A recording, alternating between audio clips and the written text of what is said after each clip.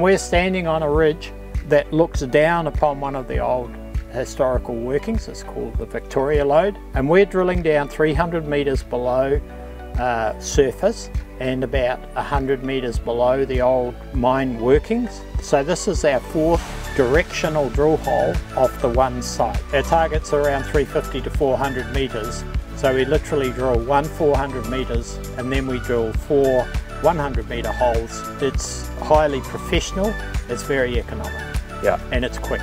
We can basically work underground from outside of the conservation park and bring the material back out of the conservation park, leaving it completely intact. There's no plans for open pits here? There are no plans for open pits. Yeah, it's exciting. Yeah. It's genuinely exciting.